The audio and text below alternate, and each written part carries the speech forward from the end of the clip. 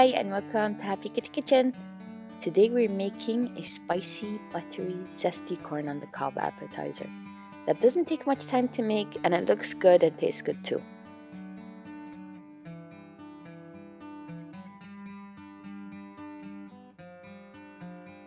Let's begin by mashing down the butter and adding in half a lime.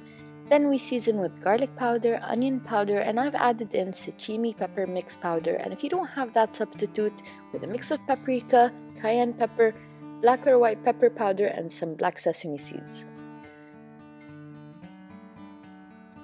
Then I'm adding in parmesan cheese for saltiness and additional flavor, and chopped parsley in for color and texture.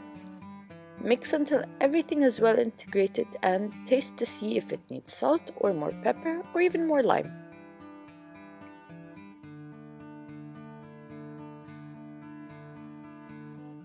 I've parboiled my sweet corn for a minute or two before throwing them in the butter mixture and will now pan-sear them a bit. Be careful not to overcook the sweet corn or else it will dry out and become gummy and hard to chew and stick to your teeth. You could just skip the boiling step and cook them right on the pan for 5 minutes or until they are done, while making sure to move them around so they're cooked on all sides. The only reason that I did that was just to soften, make the corn hot enough and soften the butter mixture and make sure it spreads and integrates all the way into the corn cobs.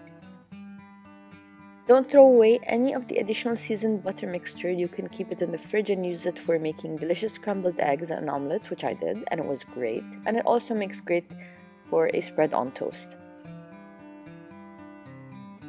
When you're done cooking the corn cobs, plate nicely, sprinkle with more Parmesan cheese when presenting, and enjoy.